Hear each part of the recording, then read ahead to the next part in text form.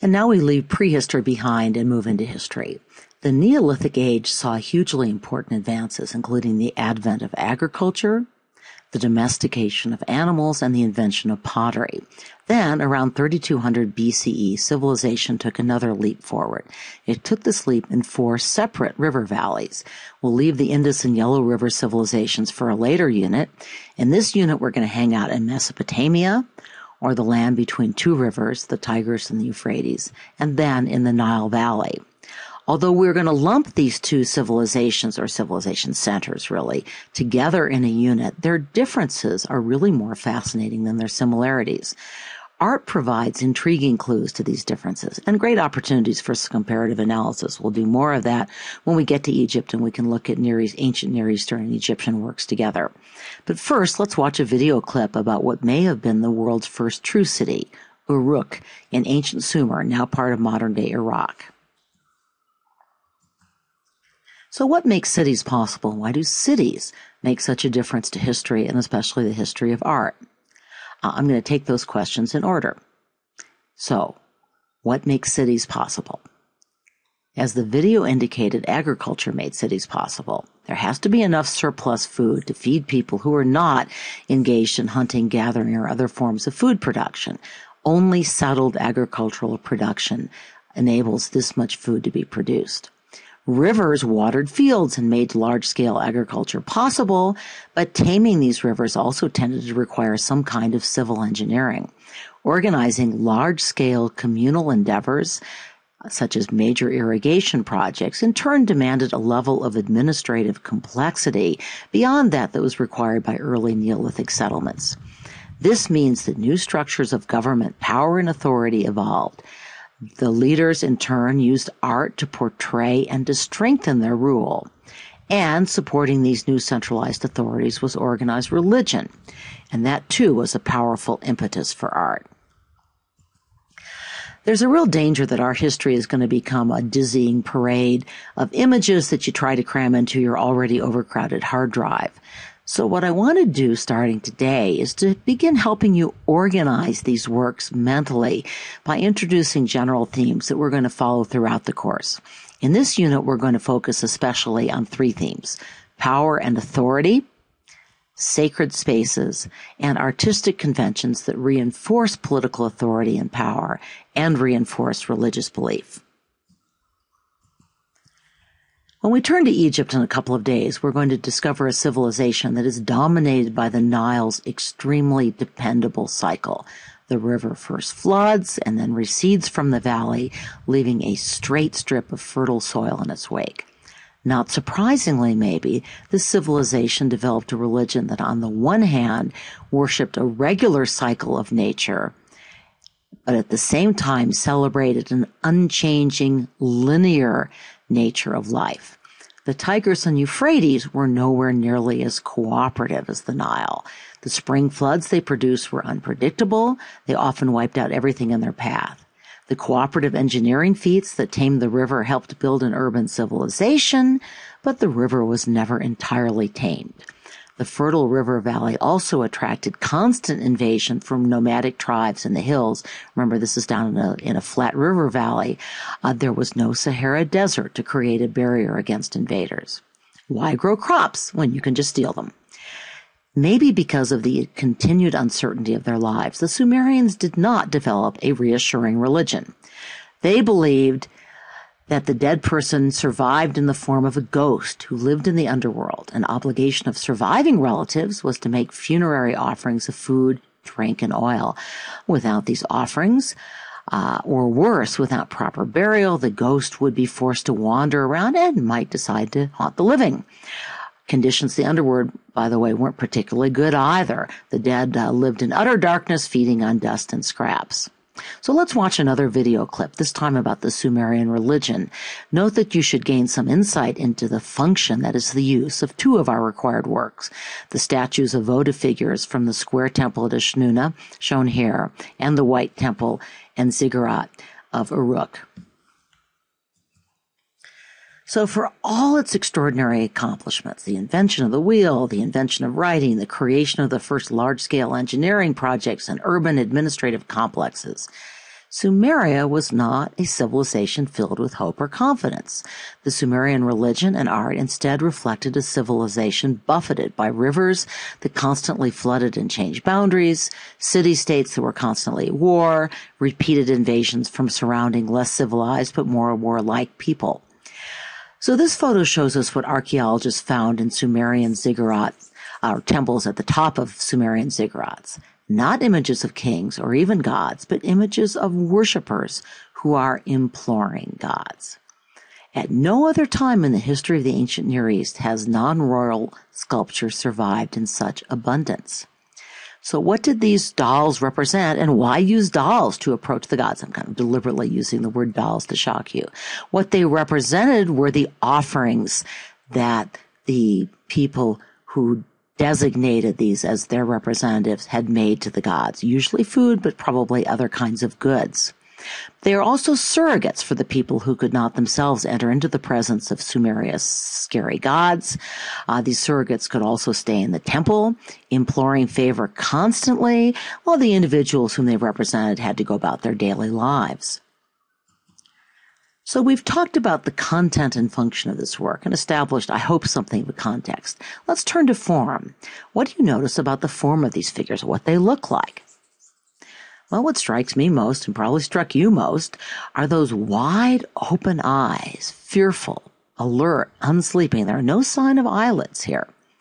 The figures radiate anxiety in the face of gods, fate, and an unpleasant afterlife. They can't sleep, since only eternal vigilance will placate the gods. In other words, this is symbolic or conceptual rather than optical art. The figures do not show much facial variation. There's not really much personality here. They tend to assume the same stance, left foot forward, hands clasped right over left. The shapes are very simple and geometric, basically cones and cylinders. Are the bodies proportional? No, the heads are disproportionately large, reflecting the belief that this is where the soul resides. Are the figures all the same size? Actually, it's hard to tell from the College Board's required image, which is why I included this photo of a grouping of these statues. Here we see that they vary considerably in size, probably reflecting the status and wealth of the petitioners, maybe the size of the offerings. We'll see this term, hierarchy of scale, hieratic, all the time, so start learning it.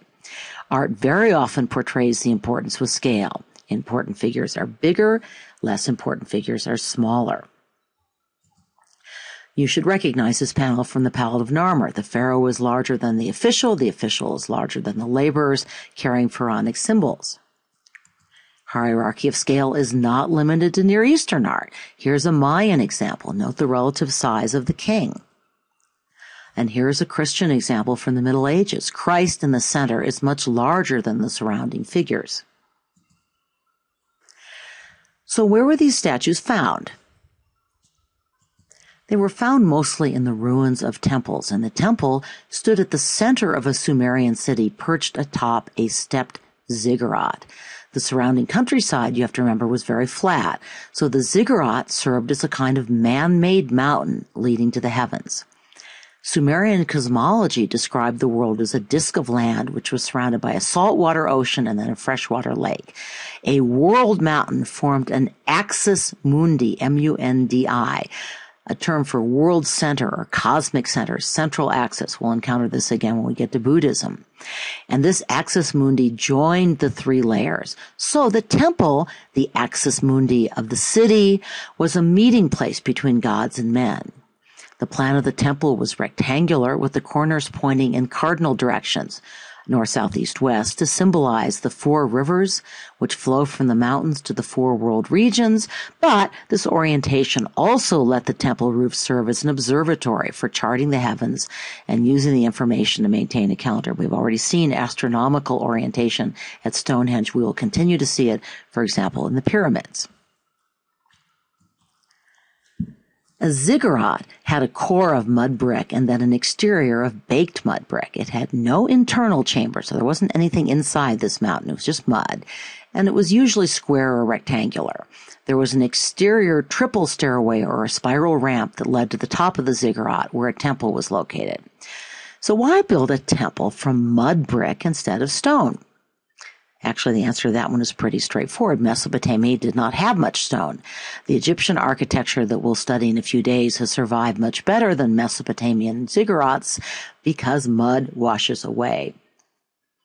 Placing the temple on a man-made mountain also made practical sense. Why? Well, remember those raging rivers? The ziggurat was a high place on which the priests could escape rising water that annually inundated the lowlands and sometimes flooded for hundreds of miles. The ziggurats were also easy to defend. Since the shrine was accessible only by way of the 3 stairways, a small number of guards could prevent non-priests from spying on the rituals at the shrine or, of course, invading the ziggurat. The rituals, you'll recall, included cooking sacrificial food and burning the carcasses of sacrificial animals. Remember, these gods were hungry all the time. Each ziggurat was part of a temple complex that included a courtyard, storage rooms, bathrooms, living quarters around which the city was built. So what political point does the ziggurat make? Well, this religious and administrative mountain signaled that the gods ruled the city and the rulers had the ear of the gods, that they climbed to the top and were in communication with the gods. Note that the separation of church and state is non-existent in this and most of the societies we're going to study until we get to much more recent times. So this is probably the most famous ziggurat. Its remains were excavated in the 1920s and 30s by Sir Leonard Woolley. Saddam Hussein, the dictator of Iraq, partly reconstructed the ziggurat in the 1980s as a monument to the glory of his regime, which of course the United States Army toppled.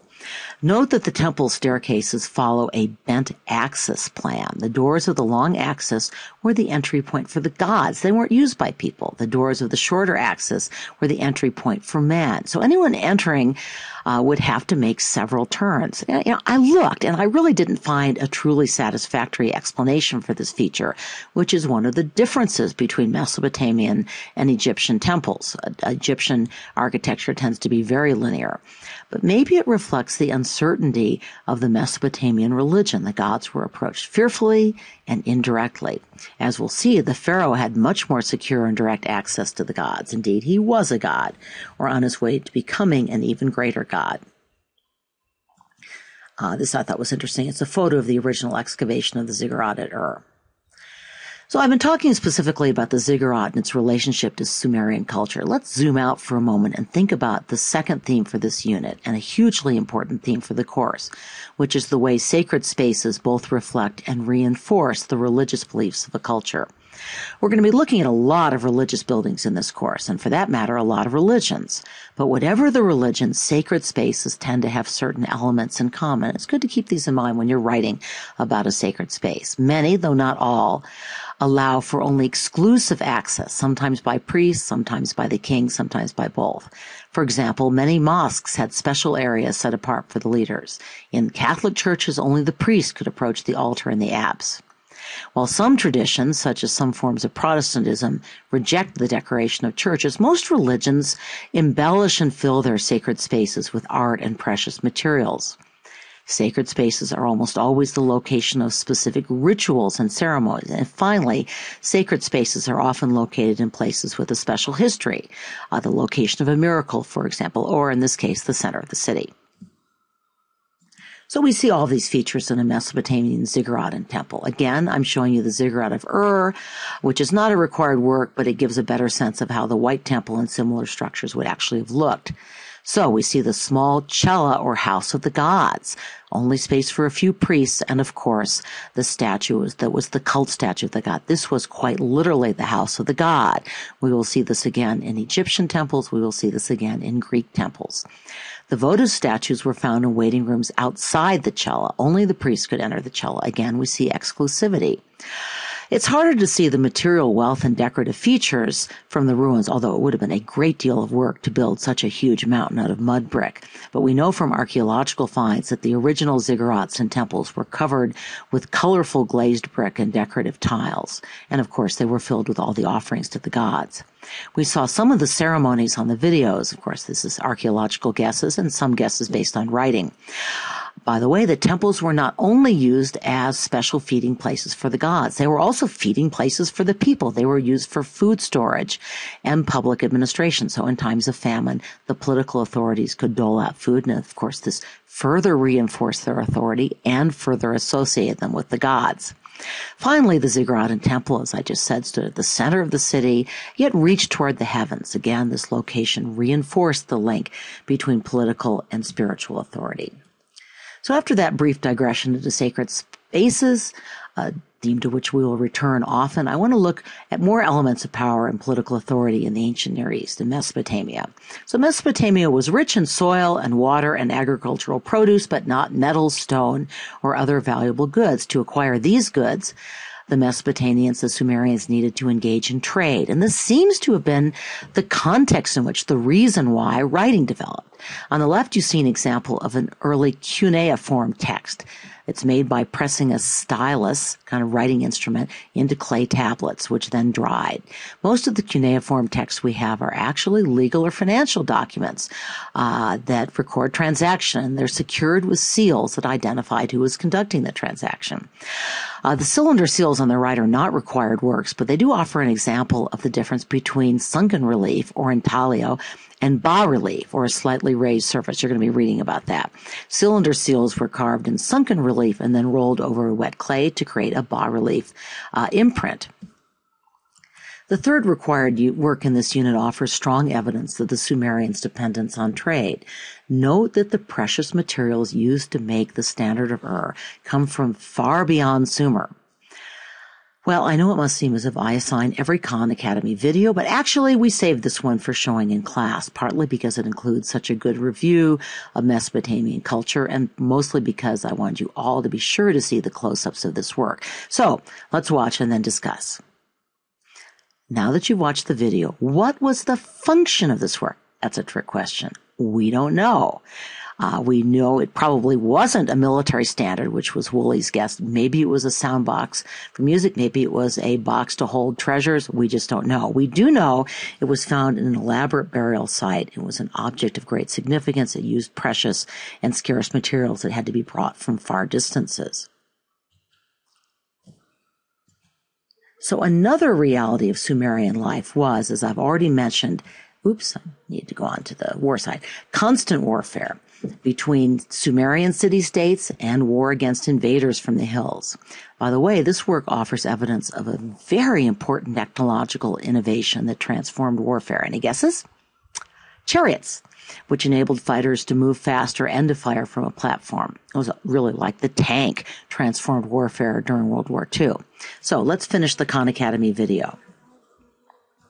The third theme I want to discuss briefly today, one that we've already explored, is the way cultures adopt certain stylistic conventions to convey a message about power and authority, a message about religious beliefs, or to tell a story more efficiently. The hierarchy of scale is obvious. The king is larger than the guests at the banquet. His head, as the video pointed out, is actually breaking out of the frame, and the guests are larger than the servants.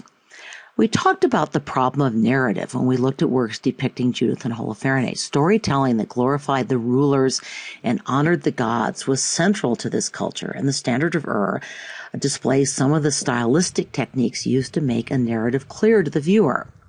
The artist employed continuous narrative. He chose not to portray either the battle or the possibly post-battle celebratory banquet with just one image. Instead, we see a series of images, possibly, though not definitely, in chronological order. And to separate the events and the social classes both, the artist employs registers or bands of narrative. We still use registers to tell stories, right? As the Khan Academy video noted, we also see a stylistic convention for portraying people. The faces are in profile, yet they have a frontal, front-facing eye. The soldiers are squared, facing forward, but the legs are shown in profile, so is the body. And the feet are all moving lockstep in a single direction. Notice that the animals are similarly composite, but there's one difference. What is it? The animals' bodies are shown entirely in profile, although all four legs appear, as they might not if truly optical profile were employed, because one leg might be in front of the other. So why did the artist choose this perspective? Well, it was probably socially required. Originality was not yet considered an important artistic objective. But as we noted during the discussion of prehistoric art, this perspective also conveys a great deal of information, if not always realism. Now, the sculpture on the right is not one of your required works, but it does offer a good segue into the culture that conquered the Sumerians and some clues about what happened. We told you to stop reading before you got to Akkad, so I'm asking you to guess now, not to relate what you've already read. Just looking at these two works, the Sumerian votive figure on the left and the Akkadian ruler's head on the right, what changes might the art represent in the political and religious culture? Well, we know that the sculpture on the right is a king. The Sumerian votive figures exhibit hierarchy of scale, but we don't see anyone signaled out as a ruler. There's no indication that one of them is a king.